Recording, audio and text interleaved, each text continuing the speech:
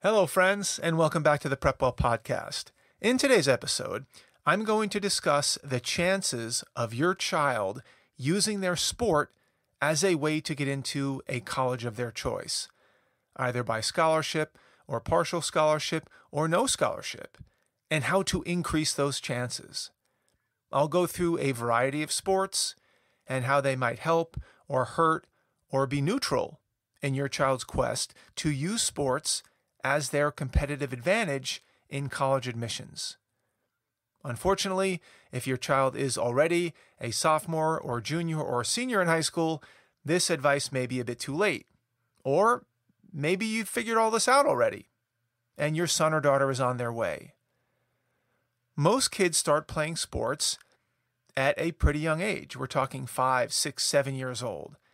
And this is a great thing. I'm a huge fan.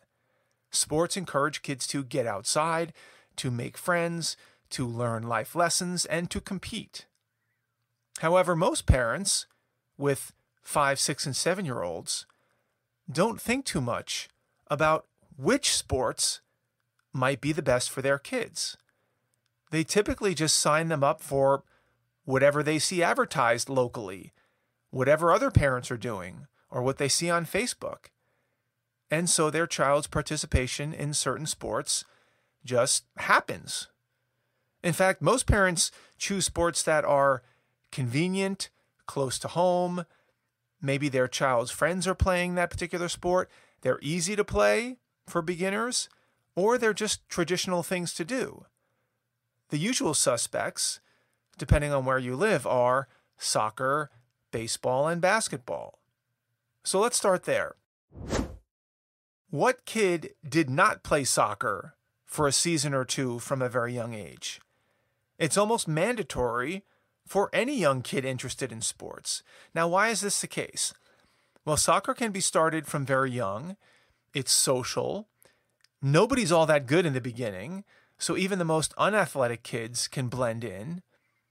And I'm sure you've experienced watching that beehive of kids just following the ball around, kicking the ball erratically in any direction they feel like it. It's complete chaos. But everybody's in the same boat together. It seems like the thing to do on a Saturday morning, and you feel like part of the team. So you bring the sliced oranges and the Capri Suns, and you sometimes suffer through it. For years often. And then you blink your eyes, and 6 years have gone by. Your child is now 12, playing year-round on a competitive club team. You've seemingly spent tens of thousands of dollars, and every weekend is booked with tournaments, some close to home, some far away, and your child actually seems to be pretty good. Now, you admittedly aren't paying that close attention, but they seem to make the all-star team every year, and they always seem to be angling to get onto an even better or more elite club team year after year after year. And frankly, you're just happy that they found something that they're passionate about, and they've made friends, and you become friends with the parents of the other players, and it's all good. And you may even have a little voice inside your head saying, hey, my kid's pretty darn good. If he or she keeps up on this trajectory, they're bound to get one of those college scholarship thingies someday, which will make all of this time and effort and money and sacrifice worthwhile, right? So you keep feeding the machine and buying the cleats and the new duffel bags and a new ball and the new jerseys, and you keep making the weekly trips to the tournaments until sophomore year in high school comes around and your child doesn't make the varsity team. And this becomes a real eye-opener, a real reality check, because the best kids usually make varsity as sophomores. And of course, there are all kinds of excuses for why this is the case. So-and-so made the team instead of me because their parents are tight with a coach. Such and such player gets private lessons from the coach, so the coach wants to keep that relationship intact. And the list goes on and on and on. And it's about this time when it begins to dawn on you that your child's ticket to college on a soccer scholarship does not seem like such a given after all. Either they weren't as good as you thought they were, based on all the all-star teams they made or the feedback from their coach, or the school team is super competitive, or the club team is super competitive, or the competitive landscape out there was just way more intense than you could imagine. Or your child maybe is just burned out. Either way, soccer turns out to be a dead end, and now you're scrambling for your child's second act. And meanwhile, it's getting exceedingly late in the game. The same goes for basketball.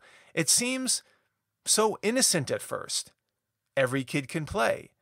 The rim is lowered so that even the most unathletic player can get close to making a basket. In the early days, nobody's allowed to guard anyone too closely so that everybody has a chance to dribble around and feel cool. And just like with soccer, this fiction lasts for a few years before it gets more competitive. And by age 10 or 11, many parents find themselves on the basketball train.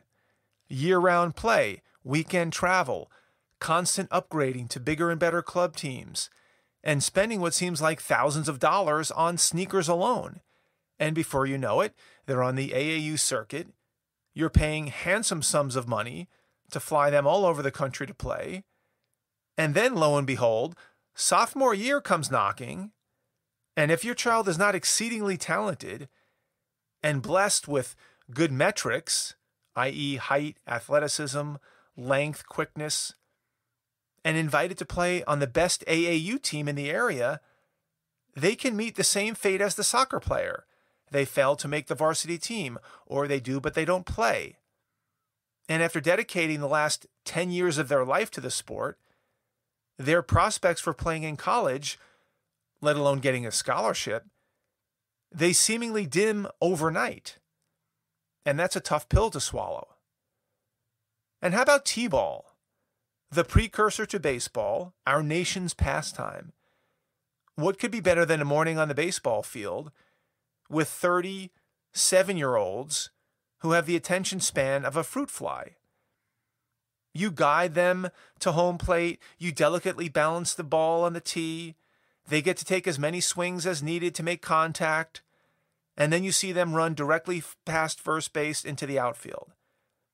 Now that might be cute if the games didn't last 3 or 4 hours every Saturday morning. But you persevere because you're a parent and baseball is what little kids like to play when they're young.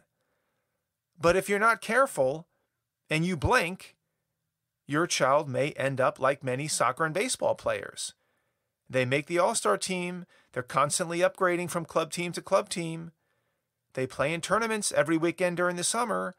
They own multiple $400 bats, until they become sophomores in high school when they realize that other kids can throw in the mid-90s and bat in the 400s. And some are actually being drafted into the major leagues as seniors in high school, and that's not them.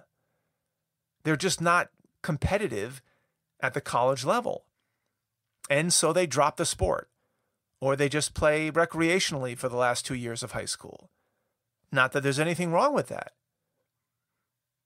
Now, I know this is probably feeling like a cynical take on youth sports and college recruiting, and I know there are some standout athletes who prove these scenarios wrong, but unfortunately, they are in the small minority.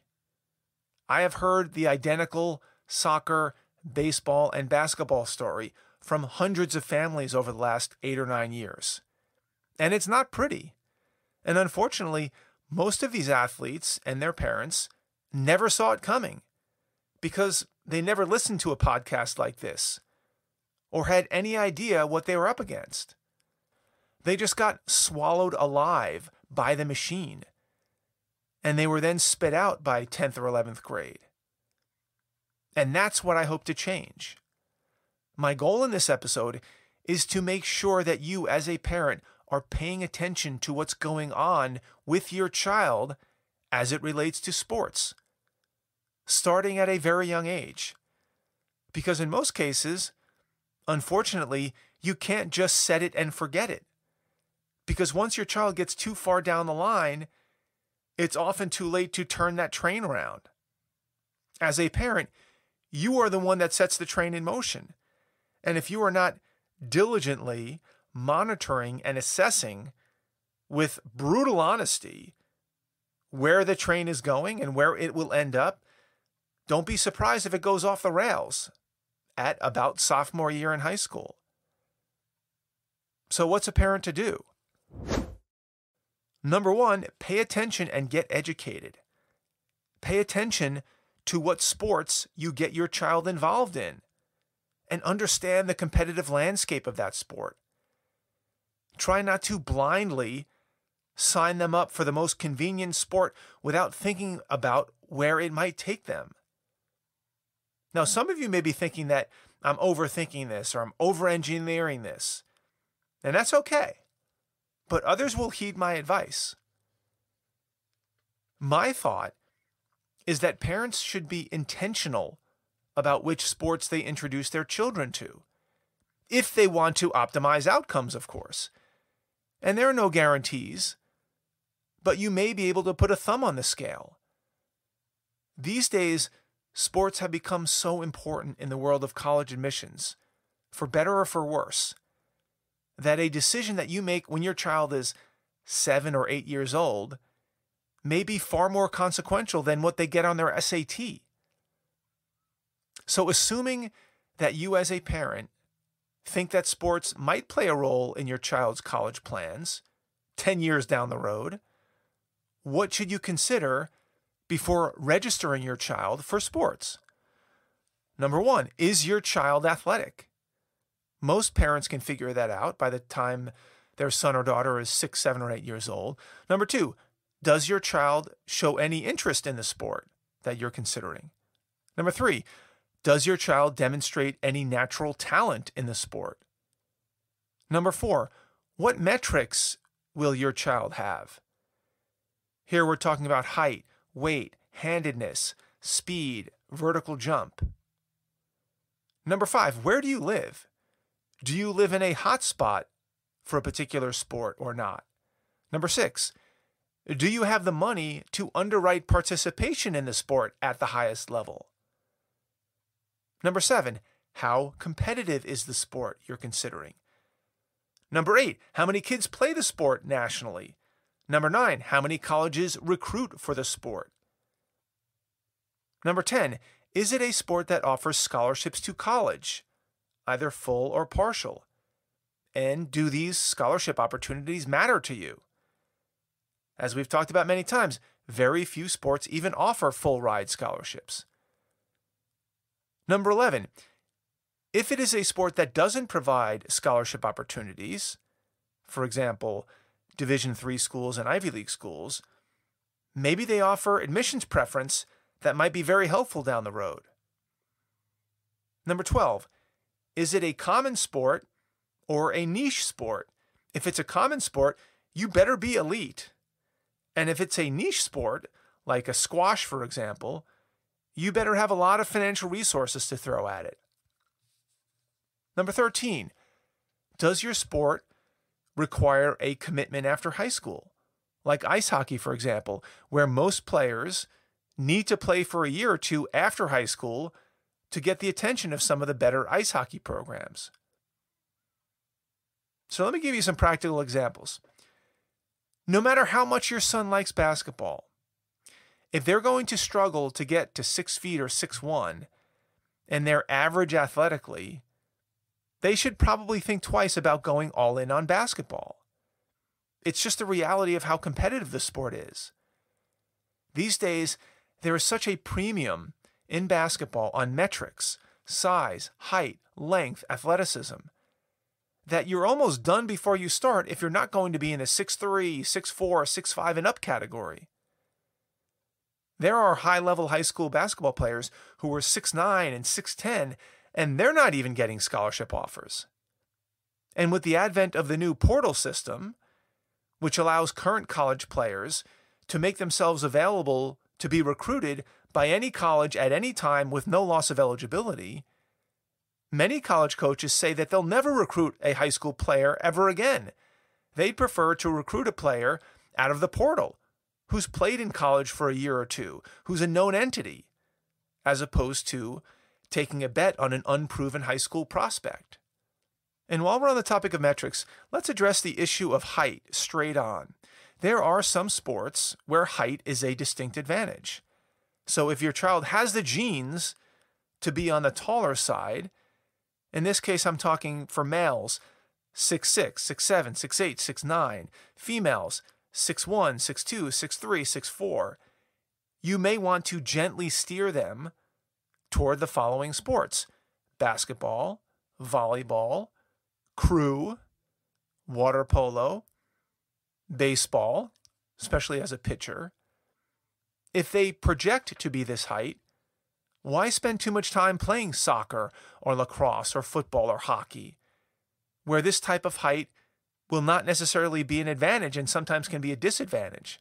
And yes, I get the argument that playing multiple sports from a young age can be advantageous, and that specializing too early isn't always the right call, but at some point, you might want to point them towards something that takes advantage of their God-given gifts.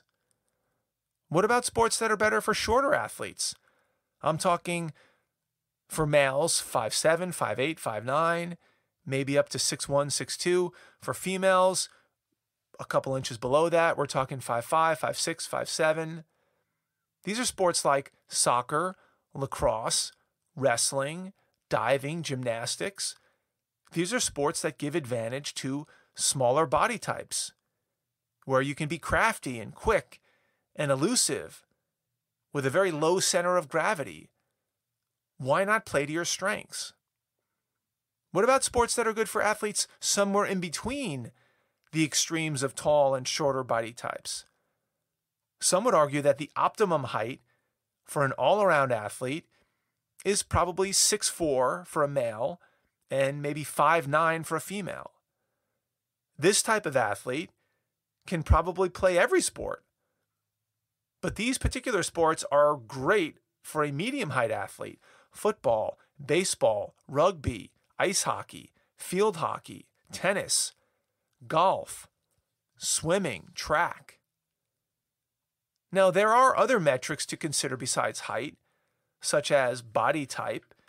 If your son is 145 pounds and drinking multiple protein shakes every night, struggling to gain a pound or two, football is probably not a great bet.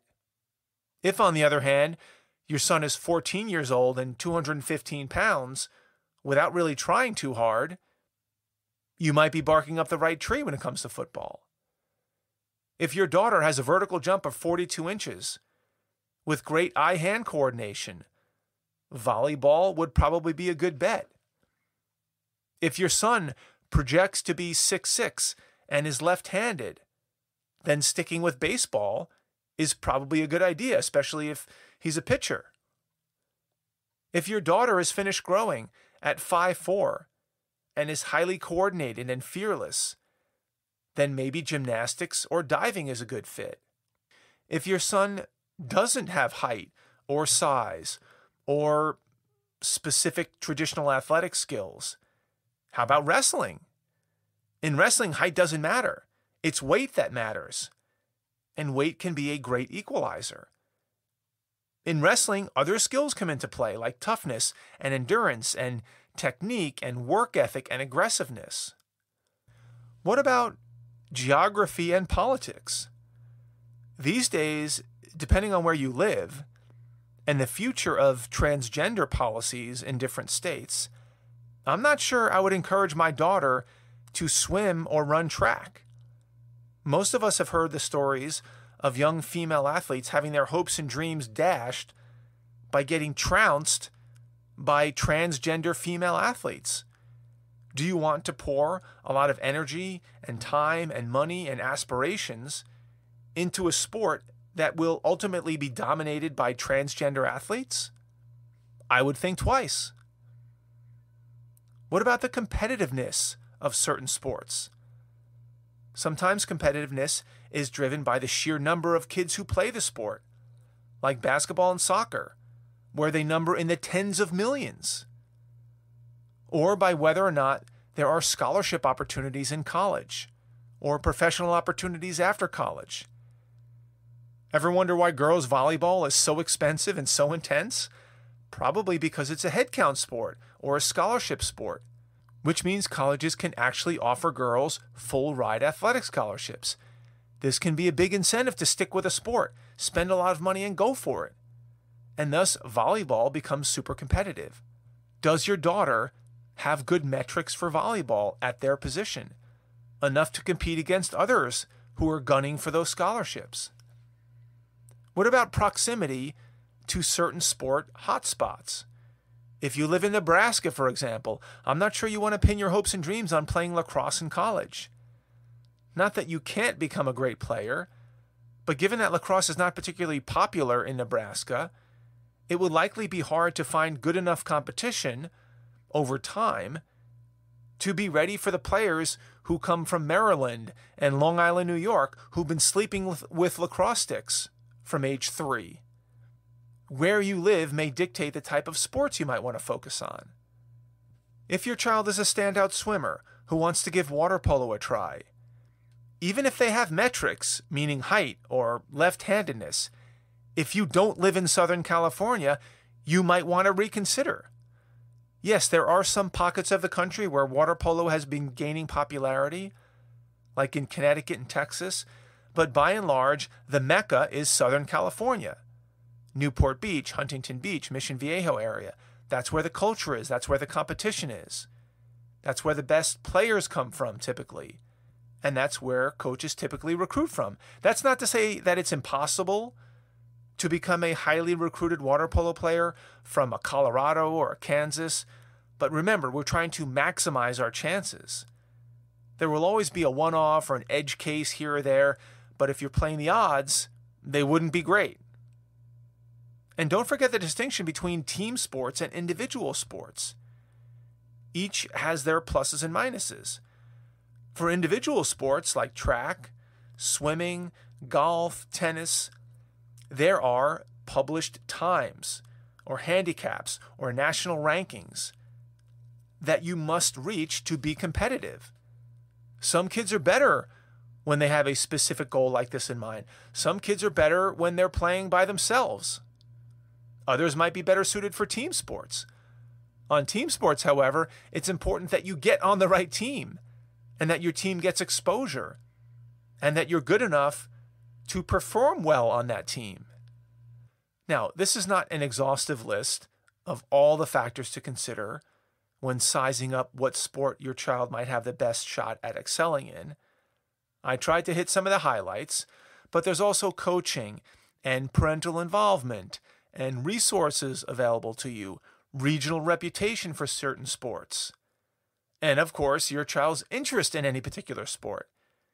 You can go through this checklist and find the perfect sport in the perfect region with the perfectly aligned metrics, only to find out that your child has no interest in the sport. As I said from the beginning, this can be a very difficult needle to thread. My point in going through this exercise is not to freak you out or convince you to move your child from sport A to sport B. It's simply to raise your awareness about what the long-term consequences may be of your child playing certain sports, especially as it relates to college recruitment. I know from personal experience, as well as from working with hundreds of families, that many parents don't pay any attention to these things in the beginning. Those early parenting days are often spent in survival mode. And if a T-ball or a soccer registration email shows up at the right time, you register your child and move on with your life. This is usually the way it works. And I'm not suggesting that there's anything wrong with this approach, but I want to make sure you're doing so with intention and with an eye toward the future. And maybe, just maybe, you spend that one extra night thinking about what sport might be the best fit for your young son or young daughter, for all the reasons we talked about. And that little bit of reflection helps you make a decision that pays off for your child and you, hopefully, 10 years down the road. Unfortunately, the stakes have never been higher when it comes to the competitiveness in college admissions. And sports has become one of the few levers that can have outsized impact on your child's potential to get into highly selective colleges and maybe even score some scholarship money along the way. Every little bit counts these days. And I hope some of these insights help you along this journey. That's all I've got for you today, folks. Thank you for tuning in. Thank you for the continued support. If you know a parent with a 6th, 7th, 8th grader, 9th grader, 10th grader in high school that might find this helpful, please share the episode with them. You can do that by finding that small box with a tiny arrow pointing up. That's the share button. Click that button. Text your friends the link to this episode with a little personal note from you, recommending that they give it a listen. Of course, if you have questions, comments, or an idea for an upcoming episode, please reach out to me by email, DM me on Instagram, prepwell_academy. Check out our blog, Facebook, or LinkedIn page. I'd love to hear from you. Until next week, goodbye, good luck, and never stop preparing.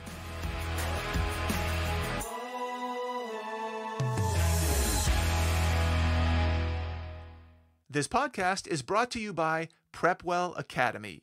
Prepwell Academy is my one-of-a-kind online mentoring program that delivers to your 9th or 10th grader a short, highly relevant video from me every week, every Sunday in fact, where I give them a heads up about what they should be thinking about to stay ahead of the game.